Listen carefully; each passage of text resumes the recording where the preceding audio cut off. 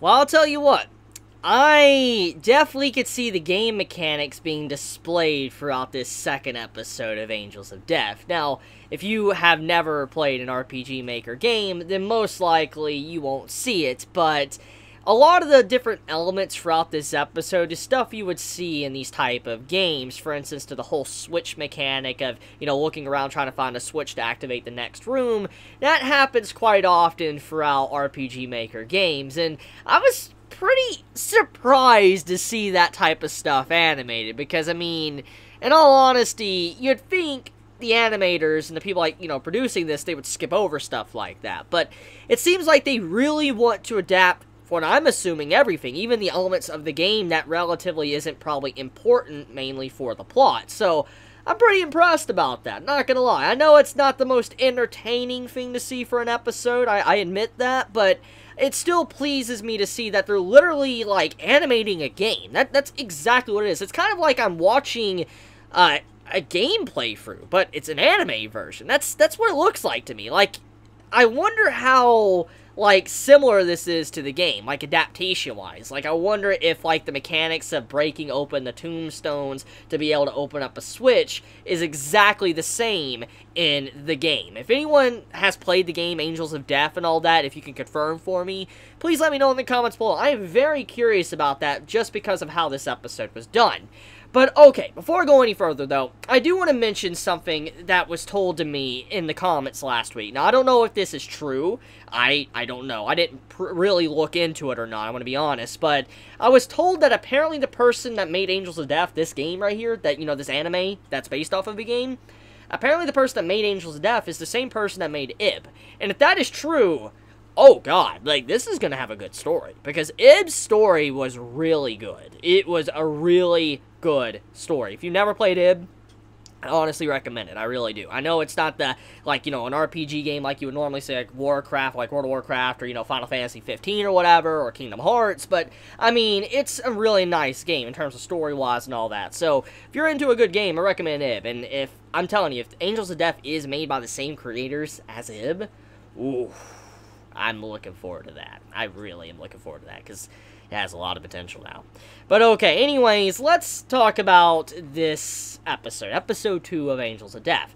Now, this episode, overall, has a very different tone about it. And what I mean by that is that Zack definitely brought a lot of life to this episode.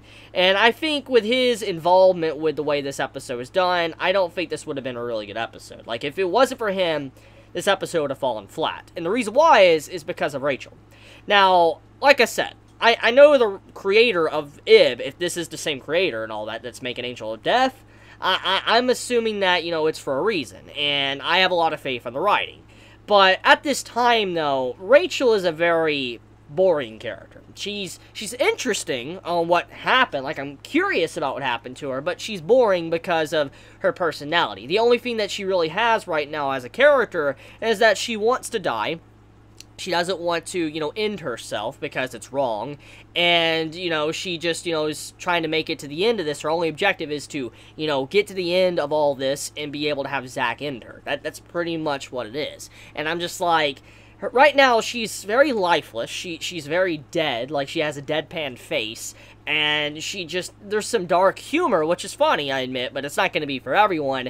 So, I mean, overall, her character was relatively boring. And if it wasn't for Zack and his humor and how he acted, I don't think this episode would have been that good. Because the entire moment, the montage we got with him breaking all of the tombstones, that was a pretty funny scene. It is jarring. It's a very jarring scene when you look at everything else that was going on, all the dark stuff that happened throughout the first episode and now this episode. But Zack's character definitely, it fits. The way he's portrayed, it just fits the show. And I feel like what it really comes down to also is probably the voice actor. The voice actor really knows a lot of how to portray, crazy characters and stuff. I've heard it in the past. And so, I mean, it makes sense why I could just, understand it, or, this actually works in the end, because it doesn't feel like it's just out of place. You know normally how there's a lot of serious stuff, and then eventually we get to, some edgy stuff, and it's just, the tone just shifted too quickly, it doesn't make sense, or it's just, it's jarring to where you want to laugh. Well, it's not like that. Honestly, Zack's scenes, even though there's a lot of dark humor in it,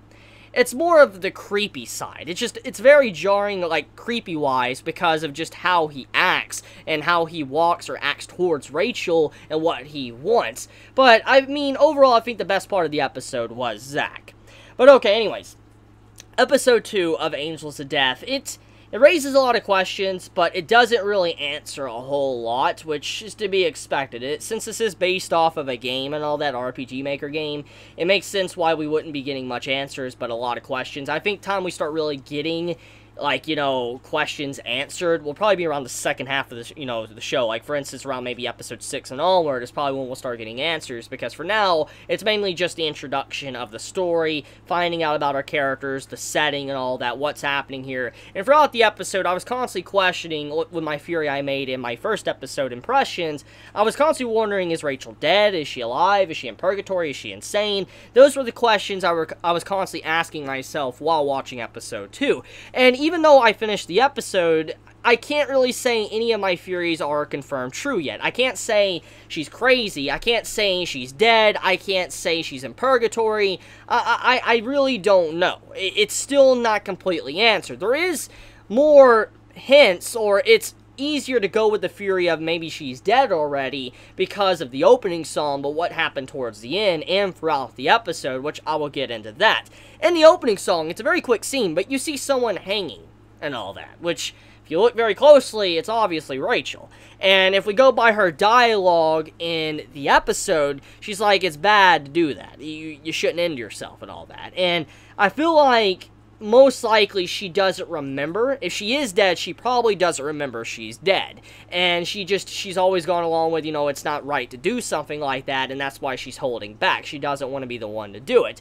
But even then, though, it gives, like, I guess, the possibility that she is dead because of the way the opening was done, but also what she said in this episode with how God doesn't like that, and also how, you know, in this episode with her tombstone, how it popped up. I mean, for all we know, this entire floor, all the different tombstones, could actually be a representation of, you know, what their actual gravestones look like, how they are in the real world. And for instance, Zack as a character, Isaac, his real name, most likely the reason why his grave looked like it did, like an unmarked looking grave, is because of how he was as an individual while he might have been still alive. And when he died, obviously he died somewhere to where nobody would care anymore, no one gave him a proper grave, and so, yeah, that's why it looks like it does, so pitiful. So that's my personal thoughts. I think most likely all the individuals that are here are probably dead, and, you know, they're unaware that they're dead. Like, they know something's going on, but they're unaware they're dead, and, you know, most likely they're being, you know, put on trial right now, figuring out if they have, you know, the capacity to change, maybe, to be able to go into heaven or something.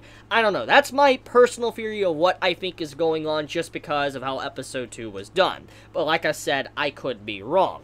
Now, anyways, let's talk about the child, the giggling and all that. Like, it wasn't necessarily creepy, because I do like some horror shows and stuff. I like horror shows, films, TV shows, and stuff like that. So, it didn't really creep me out, but I do admit that it makes me wonder if that's an ally or if it's an enemy. Because the creepy giggling and all that, it's obvious that the kid knows who Rachel is and knows what Rachel wants, and apparently a pretty shiny grave, which that's technically what Rachel has wanted throughout the entire episode. She asked multiple times for Zack to just end her. So, I mean, it makes sense why the boy would think she would want a grave and all of that, but I feel like the more and more I look at this, the more and more it looks like it's like Rachel's personal hell, like her, like purgatory. It could potentially be her in, like, you know, purgatory trying to figure out how to get out of it.